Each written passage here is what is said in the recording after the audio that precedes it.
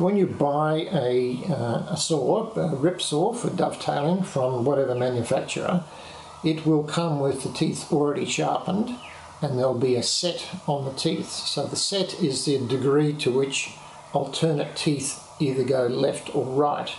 And we need set on the blade so that it doesn't get jammed in the curve, so the blade doesn't get jammed in the curve.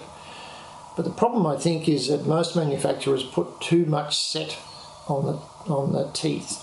It enables the saw to cut quickly and get rid of the sawdust quickly, but the problem is that you end up with quite a big channel that the saw is operating in, and there's a tendency for the saw to wander in the cut.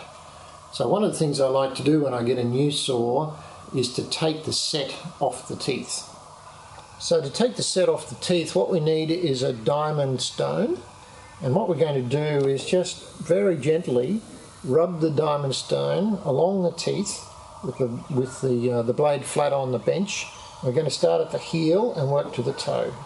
So just one stroke down, and then we turn it over and do the other side, again going from the heel to the toe, back the other way. You probably do that 2 or 3 times and then test the blade again by making a cut in some wood.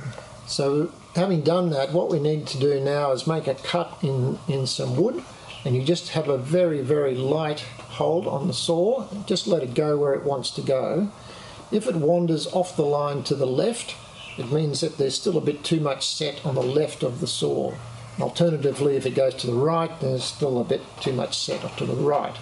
To correct that, let's say it's drifting to the left, what we need to do is just take one more pass on the left-hand side. And then we'll go back and do another test cut and see if we've corrected the drift.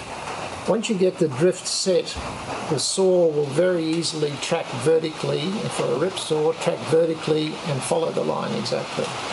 And that'll make dovetailing much, much easier.